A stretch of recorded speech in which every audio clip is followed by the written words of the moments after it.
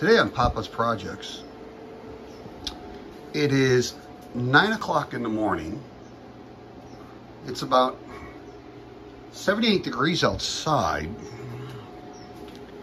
and we are running 2 mini split heat pumps upstairs and 2 mini split heat pumps off of this set over here downstairs. We're also running our pool pump and pool heater off of this one. So on this one, we are actually using almost a kilowatt, where we are now. And we're using a kilowatt on each one of these arrays that we have on this 48 volt inverter off grid that's 5,000 watt. So we're at 51.7, we're charging the batteries on this 48 volt system. We're also running this washing machine, and we're still charging our batteries well on this, charging our batteries on that, and we're using this 48 volt off-grid inverter, which is pure sine wave, and we are using this for our utility charging on this one, and we are charging it with 30 amps, and we're getting 3 to 5 amps off of our solar panels this early in the morning. So we are completely charging our 6 kilowatt battery bank that we used overnight to run our fridge and freezers and lights outside. Plenty of power. It's only 9 o'clock in the morning. We can still, in an hour, fire up this 220 volt, 18,000 BTU heat pump, along with this 12,000 BTU, 120 volt heat pump to cool our garage down if we want to. The one thing I really like is I don't need to use a lot of power in the morning that I'm producing, so I always use my inverters to charge up my main battery bank that I have over here that I use overnight. And it works fantastic because all these are pure sine wave off-grid inverters.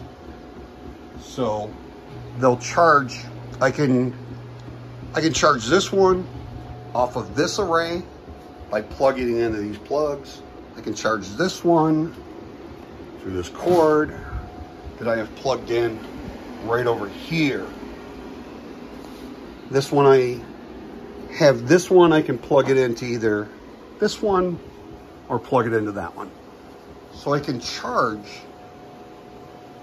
my battery banks on all these using my other inverters, which is really nice because depending on which inverters I want to use first to start cooling my house when it's going to be 93 degrees today,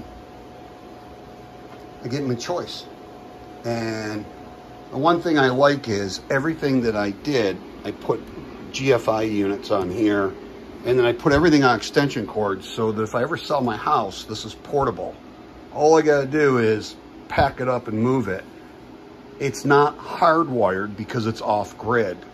And this one, I start getting power early in the morning at 6 o'clock in the morning. It starts charging the batteries.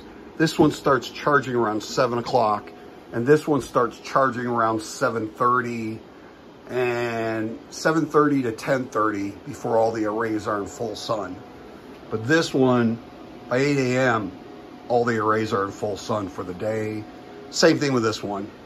Early in the morning at 7 o'clock, both the arrays on this one are in complete sun and producing a lot of power. So it works well. The reason why I have 3 of these separate systems is I actually started out with this type of inverter that is a 12 or 24 volt, and it is a 50 amp inverter. So you can use this on 12 volt systems or 24 volt systems, which I'm going to eventually hook up for this one and add this to these inverters. Now that's just a charge controller that will not do anything else but charge my batteries. But I have like 7 or 8 of those that I started out with. Then I moved to these as I gained more confidence. And then I ended up moving to this one, which is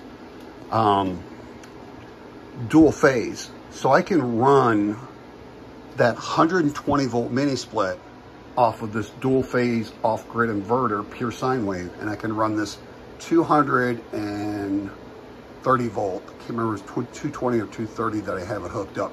I can change the parameters on that screen. So, but I can run both of those at the same time, 120 and 230 at the same time. This one, this is UL listed, so if you wanted to hook up to your grid, you could actually use this one. You'd have to pull the permits and everything to do it, but it is UL listed. So, hope this helps you. I have a different type of system than most people because I grew it from 12 volt inverters to using these Harbor Freight inverters that are really loud. When they fire up and get close to 75% of the power consumption they can put out, they get really loud, those fans. And then like I said, I went to the 12 volt, the 24 volt, then I went to the 48 volt and 48 volt. And over here, this is a 48 volt system that I have to hook up. It weighs a ton. This thing is a Grow Watt 12 kilowatt off-grid inverter, dual phase, and this thing is a low voltage. This will surge to 36,000 watts on this thing, and I can hook up, the lady said I could hook up 9,000 watts on each array on this. So even though it's a 12,000, I could go to 7,000 or 9,000 watts on each array. I don't think I'm gonna do that. I'm probably gonna do 7,000 watts. But this thing weighs 186 pounds, and I have to be able to get that up on that wall somewhere. So that's not gonna be an easy task.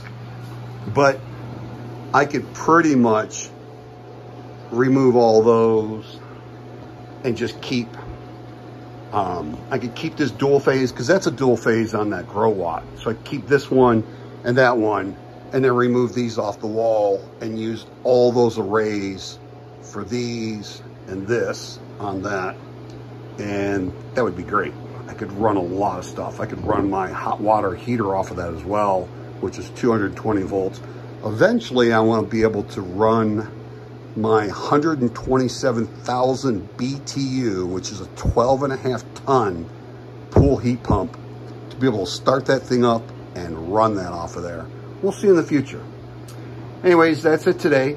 Please like, subscribe, and hit the notification bell, and please share. Hope you have a wonderful and blessed day, and we'll see you soon.